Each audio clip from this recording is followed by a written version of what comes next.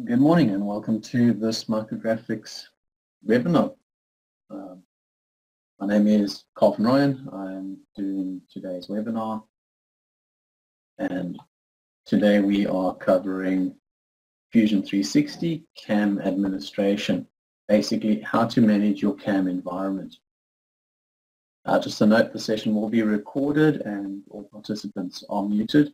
You can take advantage of the chat panel to ask questions, and I will answer these either as I see them or at the end during the Q&A session. As I said, my name is Carl van Rooyen. I'm an application engineer with Micrographics. My email address is up on the screen, carl@mgfx.co.za. So if you have any questions, you can also feel free to email those through. So moving on to today's agenda, we'll be looking at the following topics, starting off with an introduction to CAM administration. Here we'll cover a few areas where using libraries can help. Then we move on to highlighting the different types of libraries that are available and the benefits of using them and how they are used.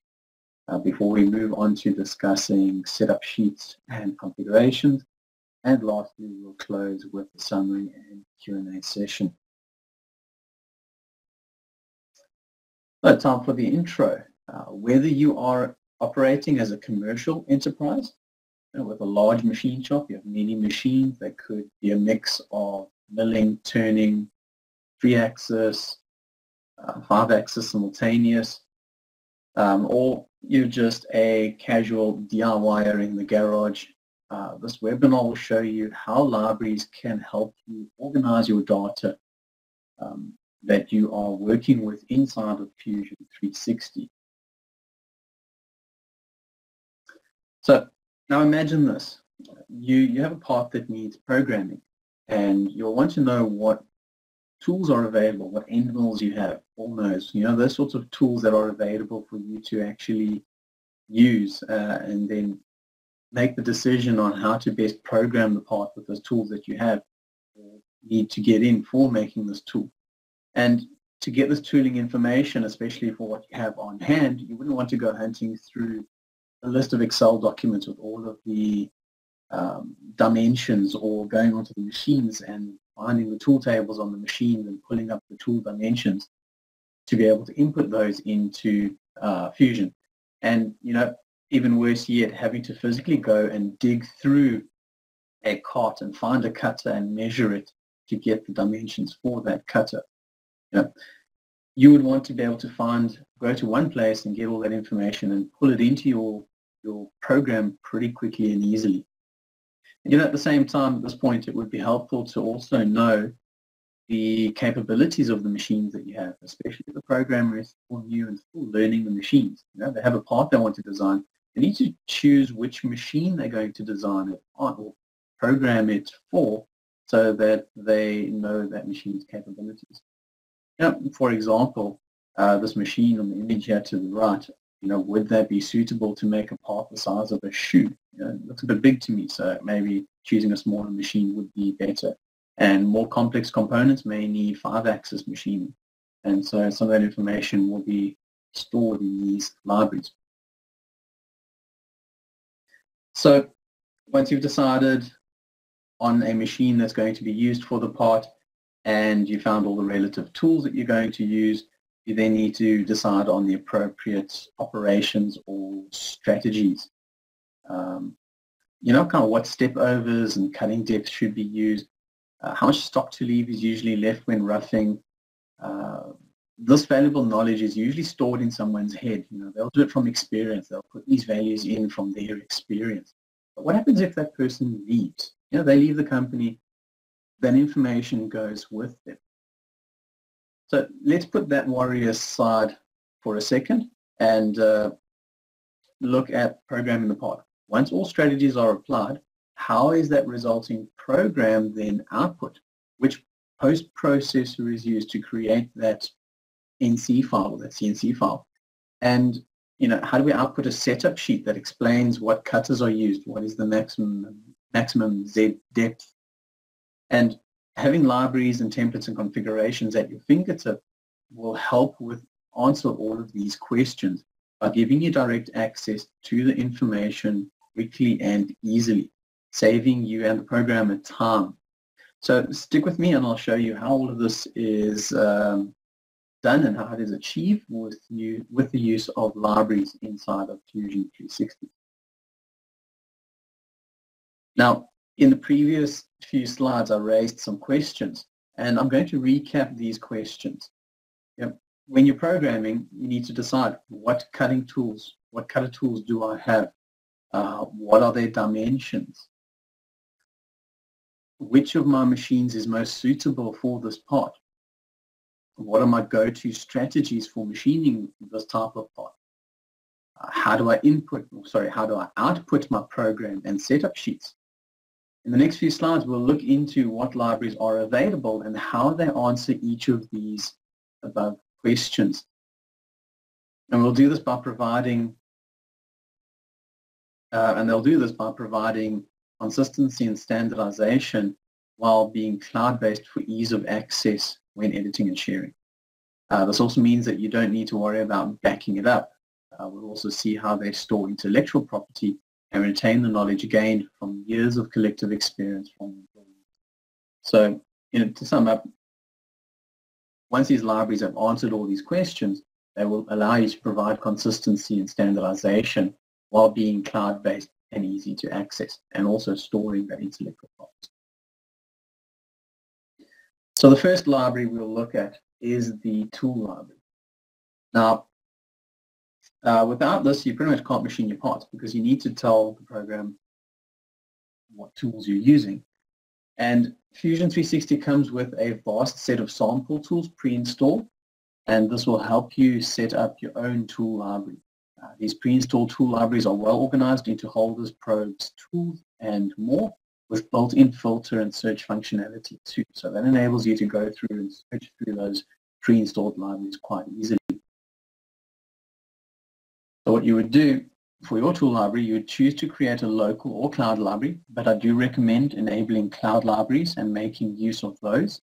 That always makes sure that your libraries are backed up. You can access them from anywhere. You can start up a new PC, fresh installation of Fusion, and you can easily access your library. So populating your own library is as simple as finding the required sample tools and copying them into your library for editing. Doing this allows you to reuse the bulk of the settings and change only what you need. These settings will include things like your tool geometry, like diameter and length, flute count, and even holder information. Furthermore, you are able to create feeds and speeds profiles. This allows you to create a single tool that adjusts its cutting parameters for various materials or operations through a simple drop-down menu. These are just a few of the options available within the tool library. So let's have a quick look at this within the software to get a better idea. I'll go over here to Fusion 360, and I am in the manufacturing workspace. And in this manufacturing workspace, on the right-hand side, we have a manage panel. Your libraries are stored within this manage panel. You can click the drop-down and you can view the various libraries. So the first one we're looking at is that tool library. So I'll access that. And on the left-hand side, we can see the Fusion 360 library, which are the pre-installed libraries. We can see here we have our various samples. We have probes, tools, both in inch and metric. So if I want to find a tool, I can go to the sample tool metric, and there is a list here of those tools. On the right-hand side, there are the filters that I spoke about. So if I'm looking for a milling cutter, I can go to milling, and then I can choose the specific type. So let's say I'm looking for a bullnose. We'll filter out the bullnose, and we get a list of those bullnose cutters. You can filter this down further using various information like diameter, flute length, overall length. And once you have found the cutter that you want, I'm just going to grab this 10 millimeter cutter here. You're able to right click and copy that tool. Take it to a library that you have created, you can either have a cloud library by right-clicking on Cloud New, or local, doing the same process. I'm going to go to my training library here, right-click and paste the tool in there. So that's populating the library. Now, to edit this information, maybe the corner radius is not correct. You can right-click on that tool and edit tool. This is where you would then put in information such as your vendor, product ID, and product link. We've got cutter information, basically the geometry and material of the cutter. Shaft information, if you need to have a more detailed shaft design on the cutter. The specific holder for this cutter, and then we get to the cutting data. If we have a look here, we've got our feeds and speeds, and on the left-hand side we have the different profiles that come default with this cutter. So we've got aluminium for slotting, aluminium roughing, and we can see here at the bottom the step down changes there between those two and the step over. If we go to brass, we'll see that the spindle speed drops down. So each of these profiles changes the properties for that specific operation and material. And these can be added to, they can be edited. You can also delete the ones that you don't need. So if you're never going to machine titanium, you can delete those, take them out.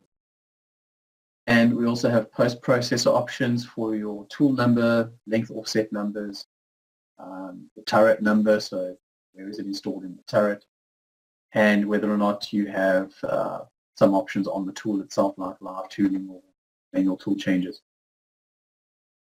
Once you've edited the tool, you can accept, and that will then have that tool edited in your tool library. And you can then repeat the process to populate the rest of the library. I'll close that down and go back in to our PowerPoint.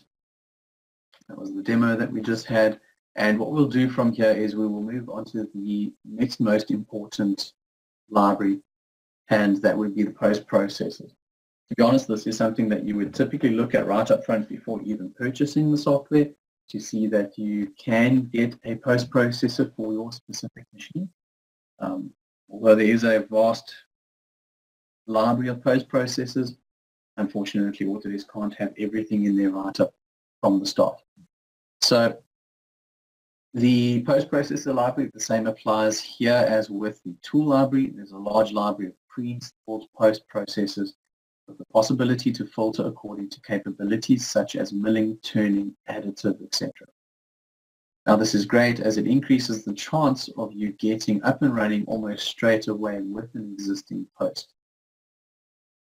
However, having this large list can also be confusing. For example, do you use the FNUC or the FNUC compact post processor? And this could lead to the wrong post processor being used by accident. So it's a good idea to create your own library and then populate it with only the post processors you need. Especially important if you are using customized post processors. You'd have a library with your customized post processors in that library. Additionally, to being able to create your own library, you can also create subfolders. So let's say milling and turning, to further divide your post processors that you use. So if you're looking for a turning post processor, you could just go into the turning folder. Alternatively, you could use filters as well.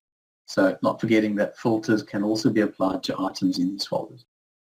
Lastly, there are tools directly in the library interface to import, export, and edit your post processor.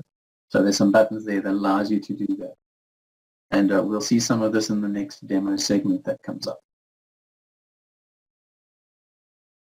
So after your post-processor library and you've created your post-processors or selected the post-processors you need, put them into your library. The next library that you can take advantage of is the machine library. Now I'm covering the machine library third as it's more of an optional extra. At this moment there's a limited amount of functionality, but some of what is in there is definitely useful. the most important thing here is the ability to set up the capabilities of the machine. Basically, you're setting what type of machine it is. Is it a mill? Is it a lathe? Is it an autojet machine? There's various options available there. There's also a place to set the maximum workpiece size and weight. So once this is set, the next thing to look at would be to set the appropriate post-processor for the machine. So we're looking at workpiece limitations, how big is the workpiece, and then also setting up what post-processor you use from the post-processor you need to use for the machine. And apart from these settings, you can also store data such as the manufacturer, the model number, and overall size of the machine. And lastly, there's also a place to set up kinematics for the machine, basically how the axes are mounted relative to each other. But this is more important for fifth axis operation, but we'll have a quick look at that in the demo that is coming up as well. So what does all of this mean with the machine library? And how does this help the programmer? Well, you're able to select the machine you plan to use while creating your initial setup. So we can see here on that image on the right-hand side, the machine selected there was the SDG 800x800 CNC router. Now, that is actually a custom machine that I built, and I've created that in Fusion so that I can use that machine when doing some hobby work in the garage. Now, once you've selected that machine, Fusion will then default the setup operation type and also set the post-processor. So we can see there under setup, the operation type has changed to milling to match the capability of the machine. Later, when we post-process the file out, or the program out, post-processor would be selected as well. So here we can see when post-processing the program out at the bottom there, post SDG Mach 3 mil. That is the post-processor used for that machine. So at the same time, when comparing, and at the same time, Fusion 360 will also compare certain settings within your setup and operations against those stored for the selected machine. And if there's a mismatch, this will result in a warning. So here we have some examples. The top piece, we loaded in a workpiece that is larger than the machine supports in both the X and Y axis. So we get warnings for that. And in a later test there, also loaded in a tool that is not supported by that machine. So we see there the workpiece is too large in X and Y. The machine also does not support the selected coolant type. Maybe through tool coolant was selected, but the machine may not support through tool coolant. And so this allows the programmer right up front to start pushing out or start working away these errors and messages and not get to the machine and realize, oh, flip, the workpiece is too big, it can't fit, now we have to go to a different machine. And I always like to show these sorts of options within the program, so let's go have a quick look at this inside of Fusion. So back into Fusion 360, I'm going to go ahead first to the post library, select the post library, and we can see here in the post library, there is a list of Fusion 360 post processors. Once again, you are able to filter this, so I'll go, let's say, to milling, and for the vendor, I'll go ahead here and choose a Herco vendor, and we can see here that we have Herco and Herco 3D. Now, if I have a Herco machine, I can grab that and put it into my cloud library. I'm going to go ahead there and drag and drop that into the cloud library and select the library, and here I can see a list of post processors in that library. If I want to go to a specific, let's say, capability, I can go to milling, and I have actually moved files out of here, the post processors out of that milling folder and the customers folder. But it's quite easy to grab that, let's say, Herco, and drop it into the milling folder.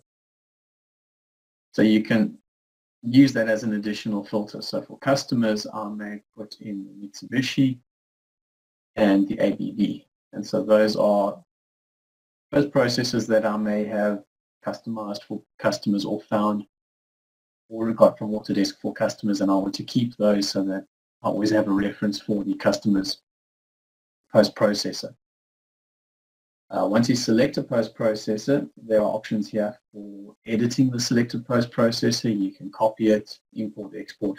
So we have those options available here. I'll go back to cloud. We can see here I have the ArtSoft STG Mach 3 mill.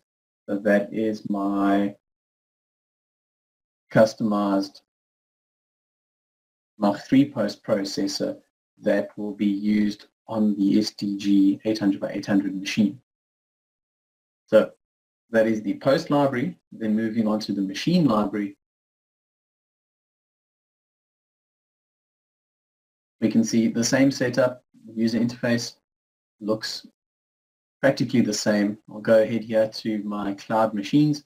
There is the STG 800 by 800, and clicking on the pencil to edit would allow me to edit the machine. So we have descriptions, model numbers, vendors, the control that's used.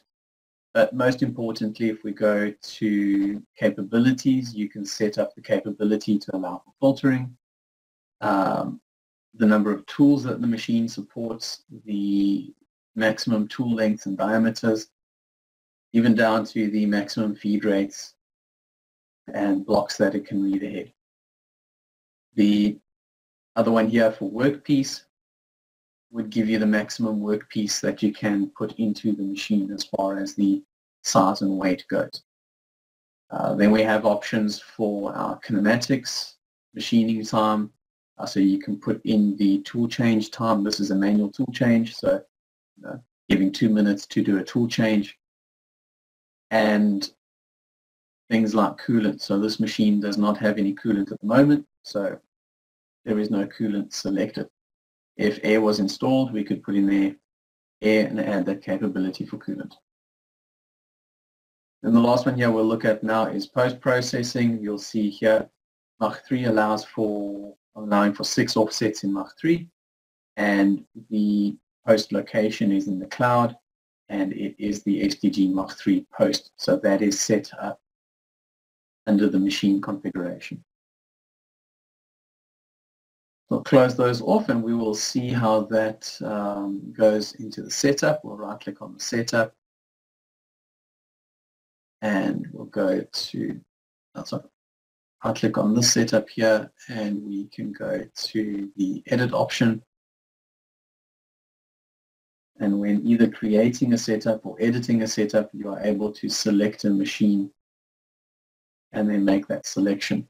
Now, I'm assuming this will probably give an error when I hit OK here. Surprisingly not. So this machining setup here would work on that selected machine. If you want to remove the machine, you can hit the X and remove that machine.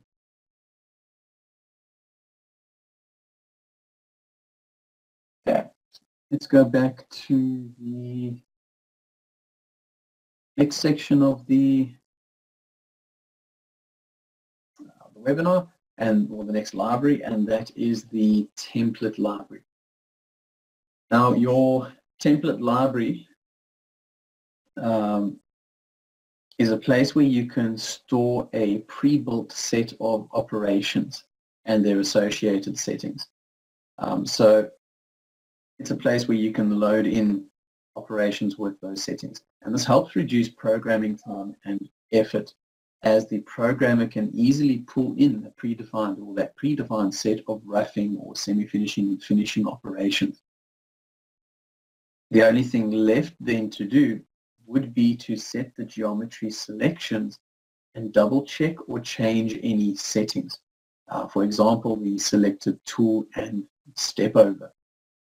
This is extremely useful if you machine a lot of similar parts where there's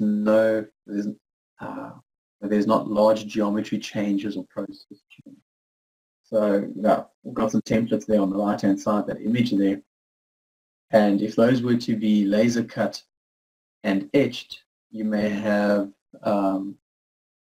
three different operations. You would have an operation to laser cut the internal profiles, a operation to laser cut the external profiles, and a operation to etch the markings in. So those three operations could be loaded from that template, all the settings predefined, your laser power or speeds to do a good quality cut, your power and speeds for etching, and the only thing you would need to do is pick the relative geometry. So for your internal dimension or your internal profiles, you would go into that operation and select those internal profiles and repeat the process for that geometry. And that then does reduce your programming time. So by using the templates, you're able to save time and keep a level of consistency in the strategies used. Because you're using the same strategies part to part, you have that consistency. And this can in turn aid in keeping the surface finish consistent from part to part, because you're using the same strategies to finish those parts. Now obviously, if you're looking at parts with shallow Z height changes or parts with steep walls, your strategies would change there. So you may create multiple templates, one where you have a template for, let's say, machining steep walls, and another where you have templates for machining shallow surfaces with minor changes in Z height. And this is great because you're storing these operations with this intellectual property in there, and it's a great way to build up a library of knowledge from the programmers. As the programmers gain more experience and store more information in these templates to aid them, they're also storing that experience for people to draw from later on. So in this way, if a programmer leaves the company, less knowledge is taken with that programmer. They leave some of that behind in the company in the form of these templates. And that makes it a lot easier for someone new to come in and pick up the company's standards of machining. It keeps a consistency across personnel changes, across parts, and provides a good library of information to draw from, day on day.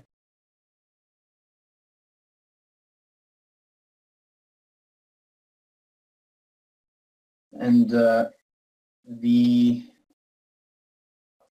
let's go through a demo here on the setup sheet configuration. So I missed the demo slide there, but we'll go, sorry, not setup sheet configurations. Let's look at doing a demo on the template libraries. So we'll go here into Fusion. I am actually going to open up a test component. Okay, so here we have a nested part loaded, and what we're able to do is we are able to go into the setup, right-click on that, and use the Create from Templates option to load a predefined template. Now you'll see here I have the Plasma Profiles template that was pre-created. I'll show you how that was done once I've loaded this in, but selecting the Plasma Profiles will then load two operations in. And you're able to then select one of those operations, choose Edit, and select the geometry that you wish to cut. So I'm going to go ahead here and we just select, let's say, first four. I'm not going to waste time and go and select all of them, but we can do that to generate that first path that will cut all the internal holes, and then the second one will go Edit and go ahead and select the outer profiles. And you can see here in this case, this is predefined with a tab width to allow for tabbing so the parts don't fall out. So we have tab width settings already created here on the geometry panel. If we go back to the first one and edit that, because those are the internals with the drop out, there are no tabs set on that.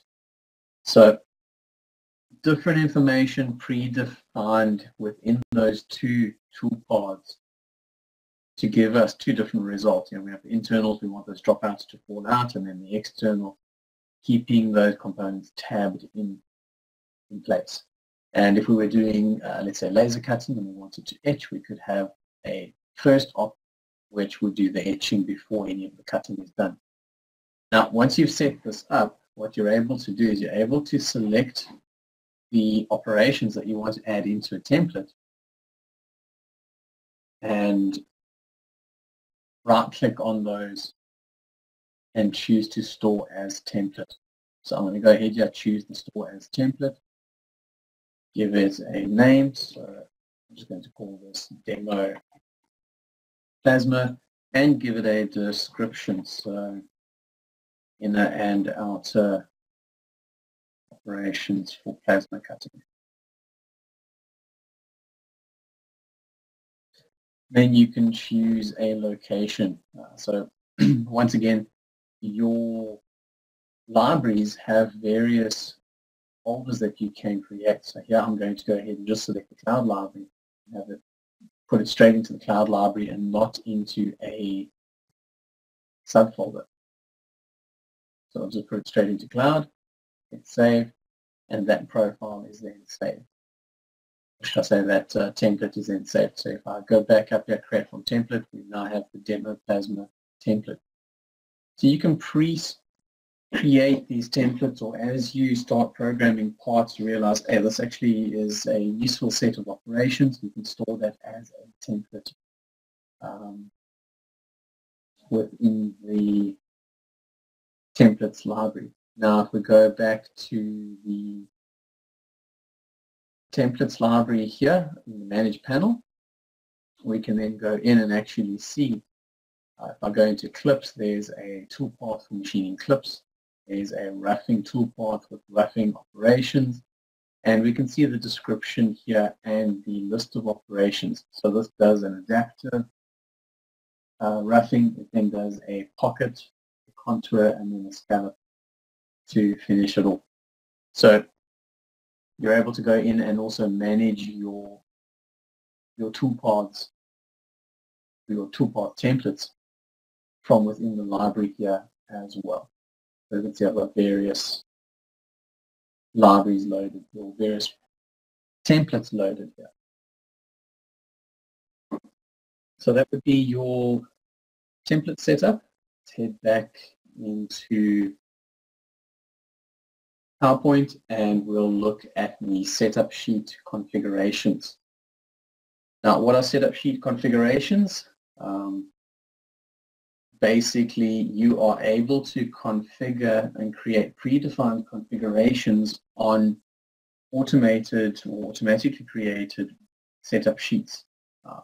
So basically, like a report, you're able to select a program and then generate the setup sheet that will house or store information with regards to that program. So you can create predefined configurations and set the visibility of properties for each configuration. So on the right-hand side there, we can see that there are two different sets. We have sections, so you can choose to have a summary section in your setup sheet, or you could switch that little R off, switch the visibility of the summary off, so you only have tools, setup, and operations. If you have somebody who is only going to make sure the machine is prepped with tools and the stock set up, and they don't need to know about operations, you can switch operations off. And then specifically for each of those sections, you can choose to have properties visible or not.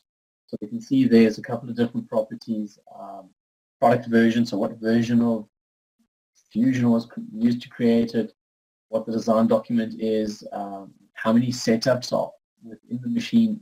All those various properties can be switched on and off. And you can create multiple configurations depending on the who's going to receive the setup and what they need to do with it.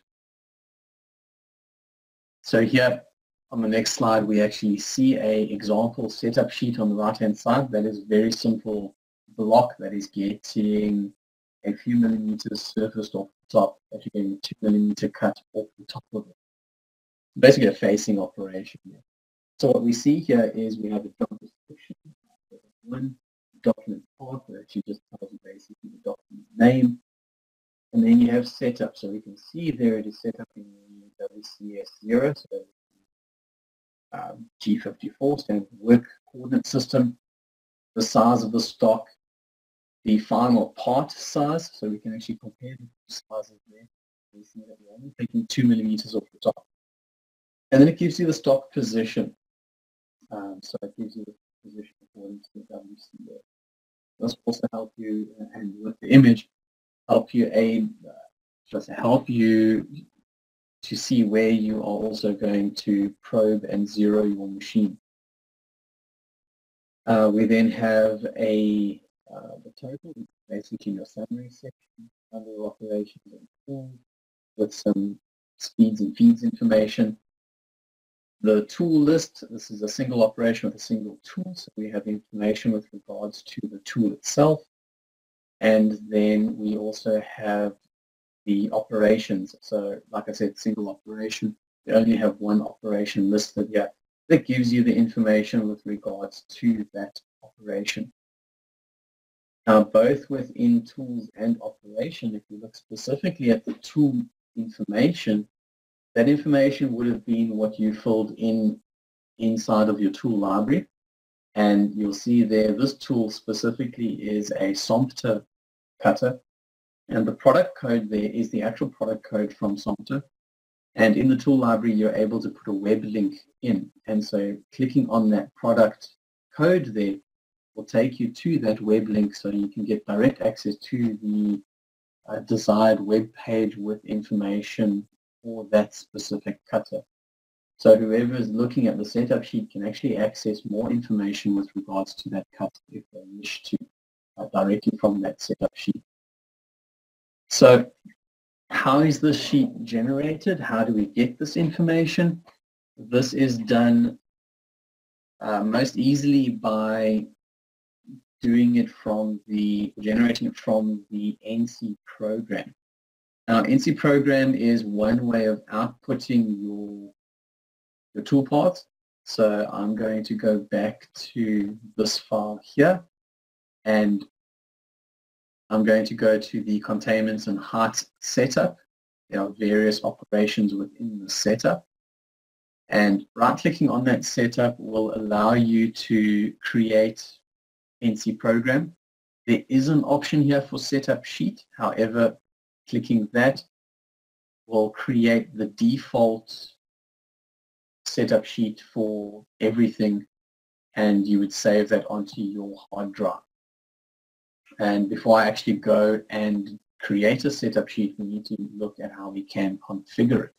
So once again, we'll go to Manage, Setup Sheet Configurations, and that will bring up the configuration window that we saw in the slideshow. At the top, we have a drop-down where we can choose the configuration type. So detailed is the default. Right-clicking on a setup and choosing to save a setup sheet would do a detailed setup sheet. We can then also take this and basically save as and create a copy or a new custom setup. So I'm going to call this custom setup sheet. And that custom setup sheet might not include operations. So we'll take operations off, and we may not be interested in things like rapid distance, cutting distance, let's say tools. Let's have a look. Number of operations might not be important. Created date might not be important. Product version may not be important. So we'll just switch those off and then hit save, and that will save that setup. Change this back to detailed and close off. Now, as I mentioned, right-clicking on a setup and choosing the setup sheet option, that would export a standard detailed setup. So if I just go to desktop and save this on desktop,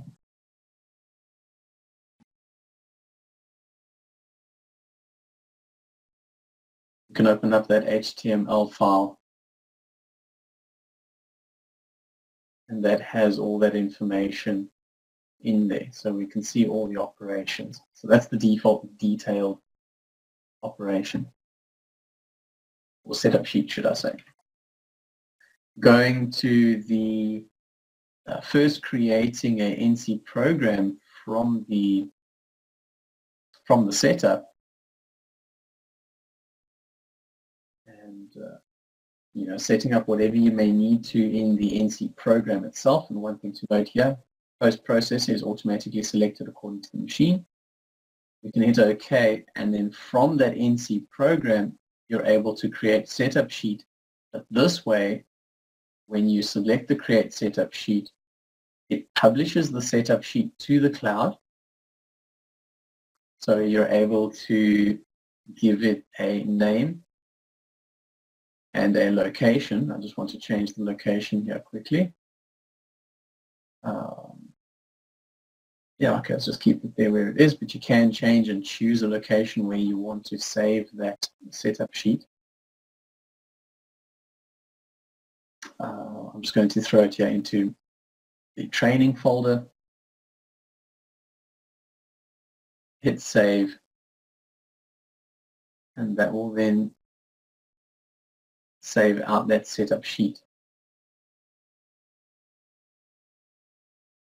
Now, once that setup sheet is saved, you then get the option to go and choose the format. So you can go with custom setup sheet. I'll scroll down here. We have tools, but we have no operations listed. So there is information there that was not chosen to be displayed. You can then also print this out using your default printer. So you get the option to print that out as well from here. So that would be setup sheet creation through the NC programs. There are also other various ways of setting it up. Or should I say outputting it? But generally you would create that setup sheet from NC programs that is also stored on Fusion Teams, so you can access that through the Fusion Teams cloud access, cloud drive, so it makes it easily accessible, and it is also versioned. Every time you make a change and update it, you get a new version of that setup sheet. You can also generate setup sheets through an Excel post-processor. So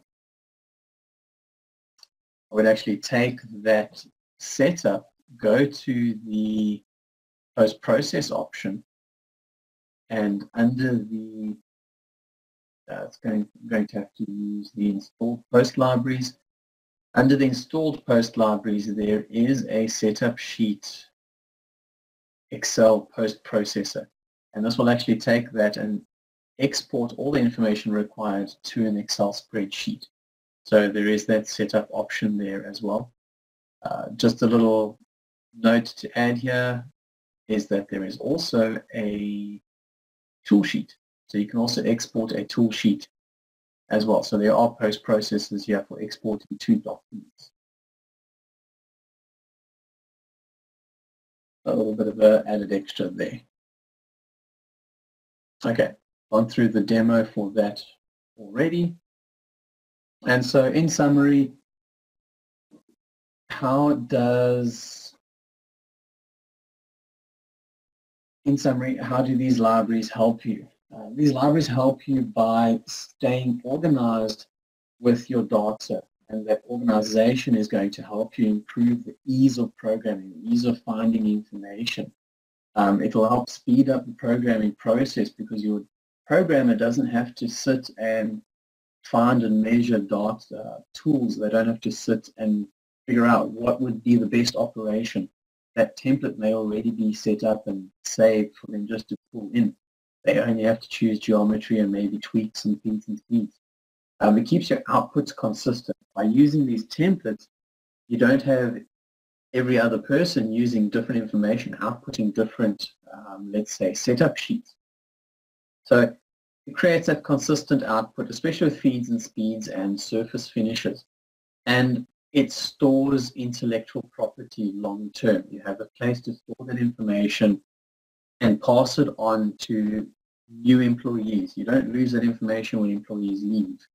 And it helps you essentially organize all these intellectual property assets within Fusion, makes it easily accessible so that you can just pull that information in as you're working in Fusion. You don't have to go out to any other program. It's all within Fusion 360. So nice quick summary there, just highlighting some of those positive points. There are a lot more positive points within the presentation itself. But just to close off with a quick summary. We will also field any questions. If there are no questions, we will then close off the webinar.